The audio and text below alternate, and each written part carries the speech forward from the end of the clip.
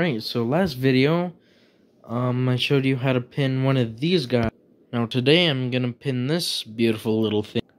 These little things are called salt marsh moths. They're part of the Erebidae family and tiger and tootsock moths. They don't actually go to salt marshes, though they are found in salt marshes. But why they're actually called that is their host plant is actually a type of grass called the salt marsh grass. And I'm gonna pin one. They come in two color variations. One I got right here with white hind wings. And then the other one, the hind wings are actually orange. Everything else about them is the same though. And just like tiger stripes, the spot pattern is different within every individual. Alright, so first we got to put the pin through the thorax just like that. Right through the middle. Just like that. Now pick your little notch. I'm going to go with this one since it's the easiest. It's nice and snug. Make sure the wings are nice and flush with this thing, whatever it is. And then now, you can take pins. I would do small pins to put the least amount of damage to the wings. And then go all the way up.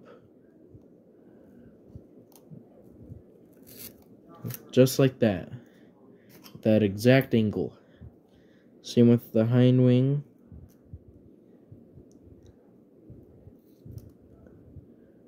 The hind wing kind of got loose, so I have to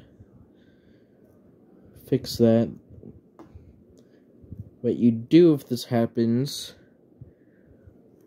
what actually happened, moths, not butterflies, they have a little hook underneath the hind wing that hooks onto the forewing. So in flight, the forewing stays connected to the hind wing. And then that can snap easily while pinning. To fix that, you can just do that. You can move the hind wing up first, and then take the hind wing, lift it up, make sure the bottom half flaps out, and then you're good to go. Now all you need to do is take a glass slide, pop it right on there. And then, now, you can replicate it on the other side. There, just like that.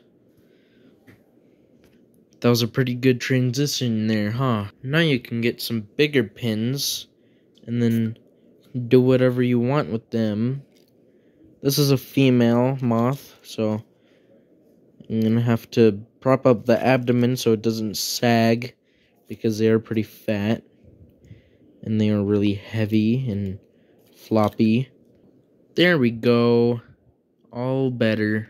Now all you need to do is put the glass slide over on the other side and boom, you're done. And also, I pinned this big boy, but I didn't film him. What I did was,